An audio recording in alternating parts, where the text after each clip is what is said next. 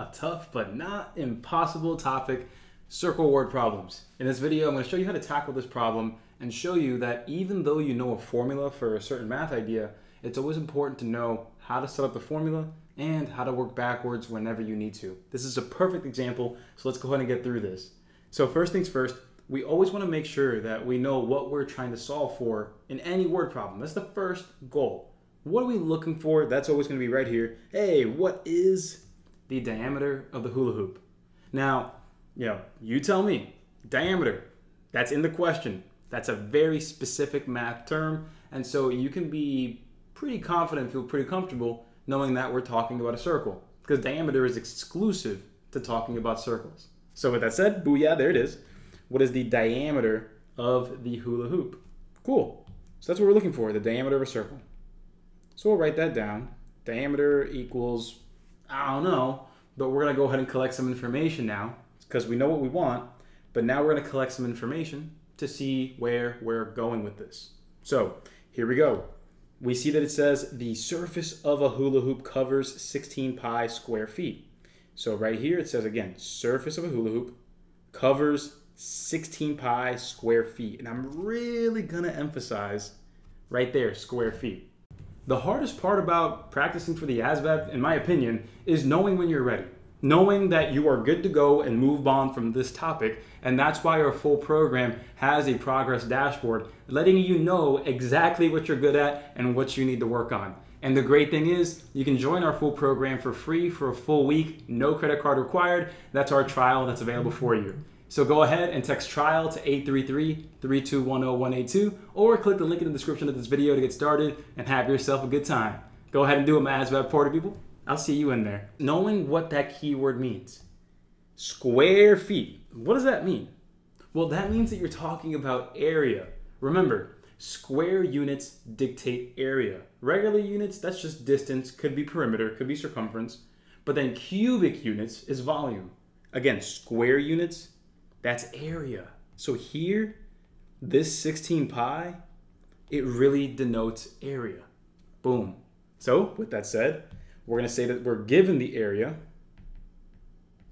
equals 16 pi. Again, what denotes it is the square feet. That's really what gives it away.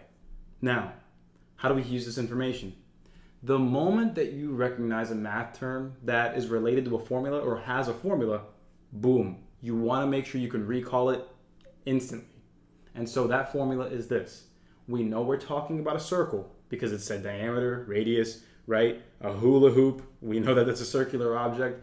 And so we're looking at the area of a circle. Its formula is this. Area equals pi r squared. Now pay very close attention here. Notice how the problem says that we're looking for the diameter. The formula that we need to use right now, well, it talks about the radius. You have to ask yourself, once I solve this and get r, can I turn that into the diameter? Absolutely. Remember that the relationship between radius and diameter is that the radius is half of the diameter. Or you could say that the diameter is double the radius. Whichever way you're looking, but that's the idea. So what I'm going to do here is I'm going to solve this equation. I'm going to plug in 16 pi for the area, just like this. Plug in 16 pi. I'm going to solve this for r, or the radius, and then I'm going to find the diameter after the fact. So here we go. First thing I'll do, let me zoom in here. First thing I'll do is I'll go ahead and divide both sides by pi. Because again, I'm trying to get that r by itself. So when I do that, something beautiful actually happens. It cancels on the right side and it cancels on the left. Very fortunate for us, we're nice and easy there. So now we have 16 equals r squared. And now this is where you have to know how to solve an equation that has a square in it.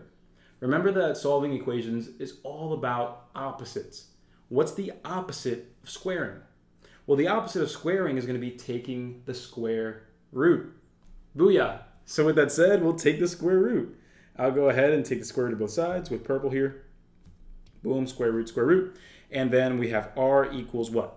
Now remember, the square root means what number times itself gives you 16. 4 times 4.